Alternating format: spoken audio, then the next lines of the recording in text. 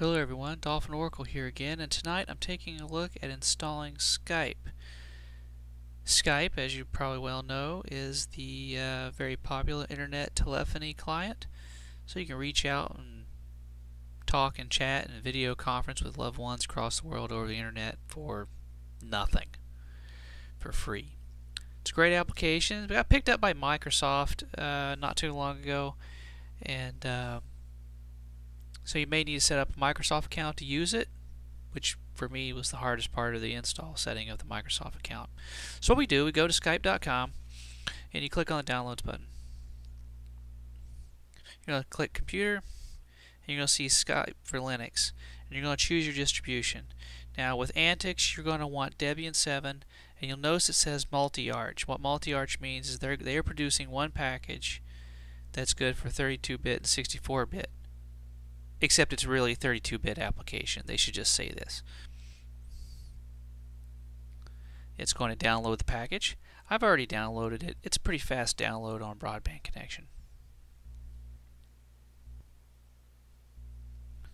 There's a couple of ways to install it, but I'm going to go the GDebi route as soon as I remember where it's at. System Tools, I think. GDebi Package Installer.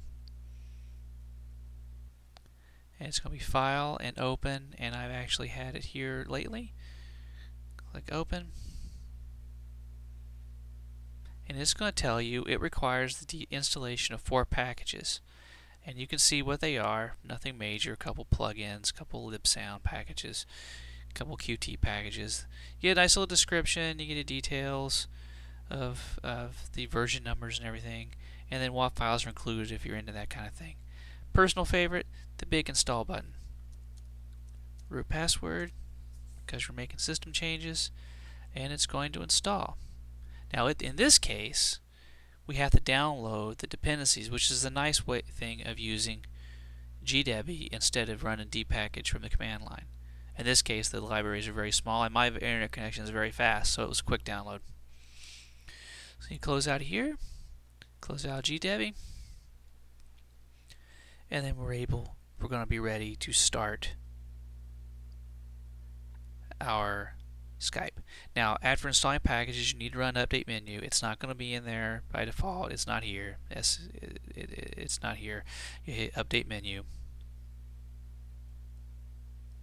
and then applications, internet, and Skype, and it is installed. You're going to have to agree to a terms of use. That's fine. And there you are. So actually, I have to sign in with a Microsoft account. Like I said, this was the hardest part for me. Was just having a Skype account didn't seem to work. I'm going to assume that's due to the Microsoft purchase, and that's anybody that makes a new Skype account is going to have to be a Microsoft one.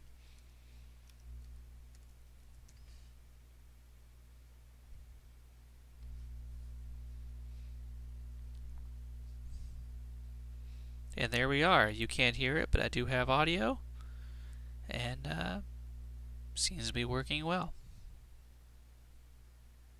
I actually played with this earlier. I used the Echo sound service, and echoing worked just as you would expect. So for tips, tricks, how-tos, head over to antix.mepis.org or throw up a post at antix.freeforums.org. This is Dolphin Oracle signing off. Have a great night.